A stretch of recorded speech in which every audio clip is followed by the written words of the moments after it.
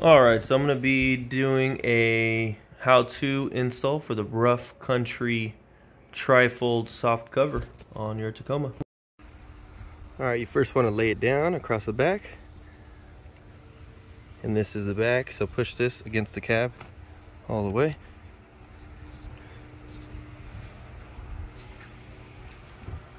Alright, next step is get underneath.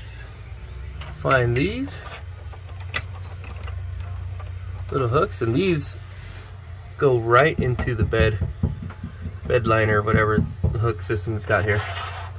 So that makes it super easy too. So again, towards the back over here, loosen that to where you can't get in there, and hook it underneath the bed rail or whatever you want to call that. And it might feel like it's hitting right here, which it is, preventing you from turning it. But the purpose of this is to pull it down. So you could just pull it down and tighten it at the same time, and it'll allow you to tighten it. And you want to get it as tight as you can without breaking it, but the more you tighten it, the more it seals all around. And there is a weatherproof seal on the whole liner. You can see right there. Yeah, so nice weatherproof seal. I'll probably still be adding some more, but to each their own. Also, because I'm recording, I'm doing it with one hand, but since it's a soft cover, you could actually put your finger up here, press down, and it'll allow you to turn that a little bit easier. Just a little pro tip. Also, these are an option for those who don't have the bed rail, which most of the Tacomas do, but anyways, this is an option in case you didn't have it. You would hook it up underneath, but for me, they'd just be dangling, and I can already imagine the annoyance of it hitting while I'm driving, hitting the brakes or whatever. So here's what I did. I just used that same rubber band that it came with and hooked it up to itself up here so it's not dangling anymore. You could probably cut them off, do whatever. I don't know, I just didn't feel like cutting it was the right move. So you don't have to sacrifice those cool hooks. I was able to keep them in there, put them back in. Yeah.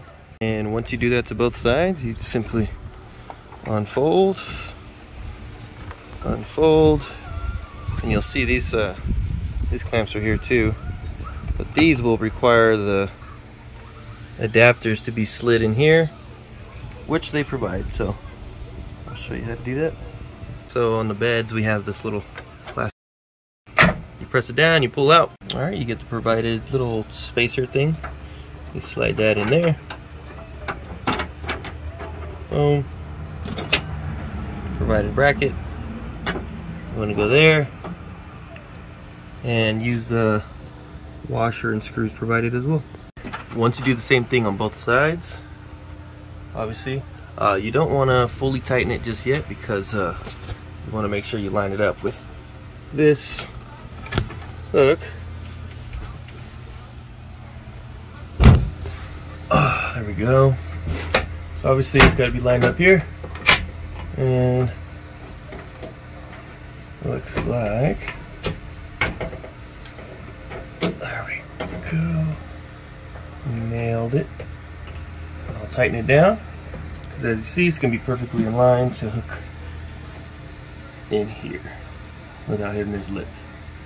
I'm going to tighten it down and we'll lock it in. Once you do the same on both sides, you want to drop this and you want to just turn, well, first you want to measure it while it's closed like that, to where it'll get right in there, because then when you bring it down is when it locks it in place.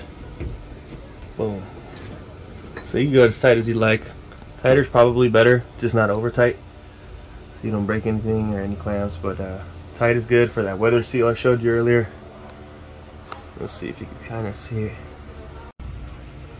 Once you line it up, you get it right in there, you bring it down. Boom. Now all you gotta do is close your tailgate. You are ready to roll. Yeah, I'll probably be adding some weatherproof seal. Looks pretty okay, but like there's some gaps. Oh, maybe not. I'll still add it just for the peace of mind, but boom. Looks really good. It's slim too. I just need to wash my truck. I hope you find this video helpful, and if you do, please like and subscribe for more.